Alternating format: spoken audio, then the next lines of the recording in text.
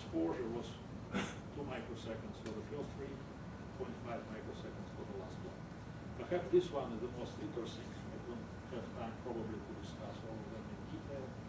What you can see here is the very last step, just before the attachment process. The length of that step is labeled L here. And this is probably the burst of streamers that occurs at the end of the step formation process. Also, you can see an upward connecting leader, positive leader, on the opposite electrode, which was a rod on a plane, rounded plane. And it's not well reproduced here, but actually there is a very faint filament already connecting at this point, the descending leader and upward connecting leader. So this is the very beginning of the breakthrough phase, similar to what we discussed before. The final topic of this presentation, X-rays. Lightning generated X-rays, they have energy, usually have energies up to 250 keV for both dot leaders, and dot step leaders, also for natural lightning leaders.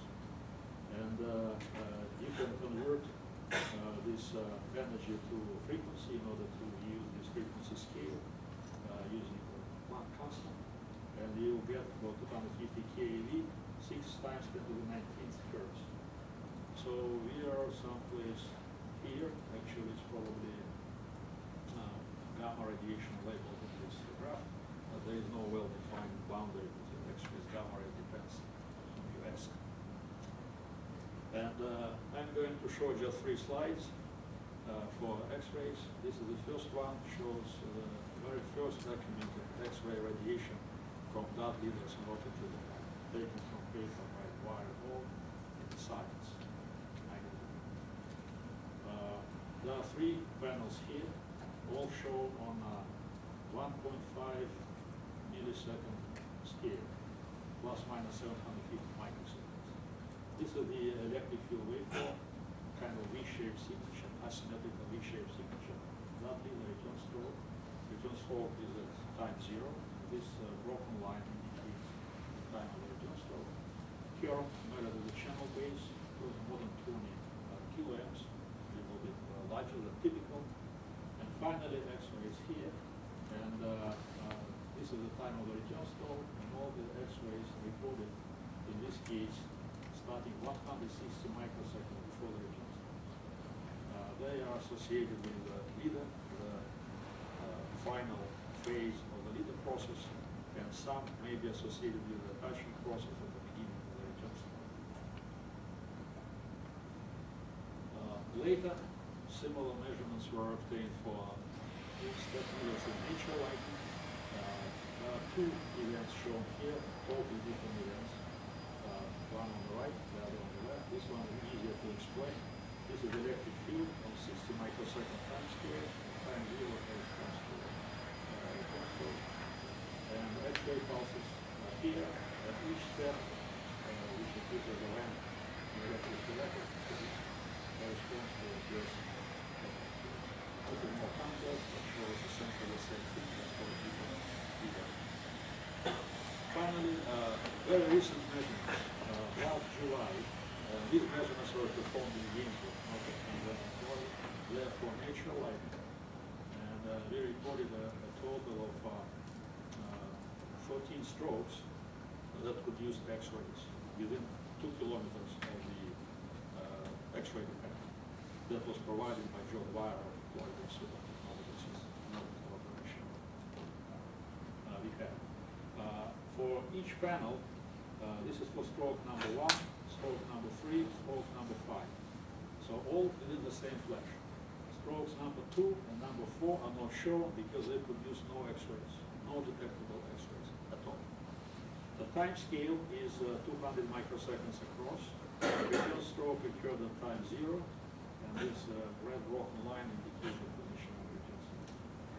Information on each panel is taken from NLDN database, peak current estimate 47, 43, 38. Also the distance of the order of a kilometer, 962, 900, and this is 1.4 kilometers. And LD is leader duration, measured from corresponding electric 25 milliseconds. This is clearly step level, first step. This is 158 microseconds. This is a dot level.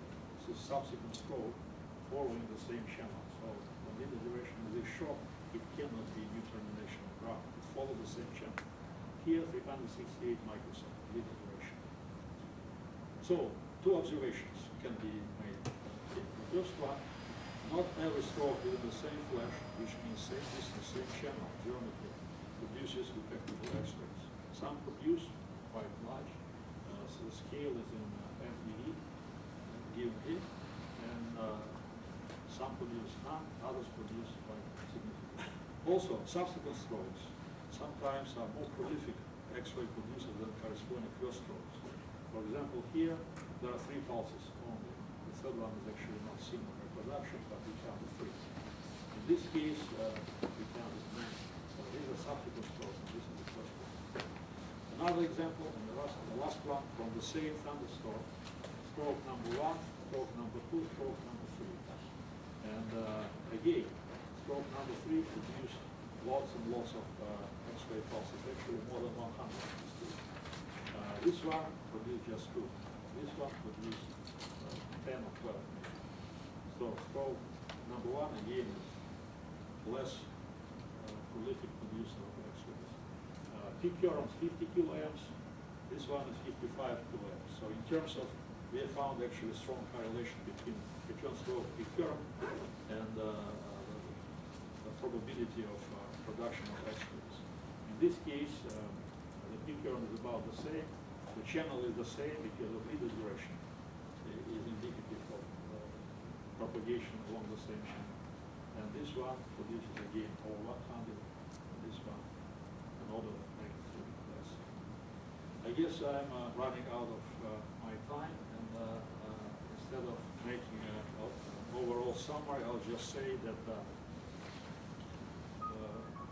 I presented information for different parts of the spectrum. The most efficient way to do lightning research is to perform observations in multiple parts of the spectrum, to record wideband electric fields, to record VHF radiation, to record energetic radiation, X-rays and gamma rays for the same lightning discharges, and that should provide new insights in light physics, light mechanisms. Thank you for your attention.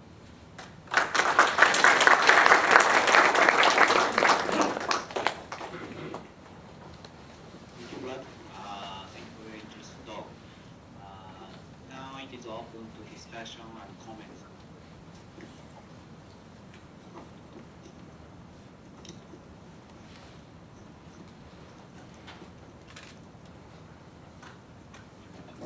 Thank you very much for your comprehensive and nice talk. I enjoyed it very much.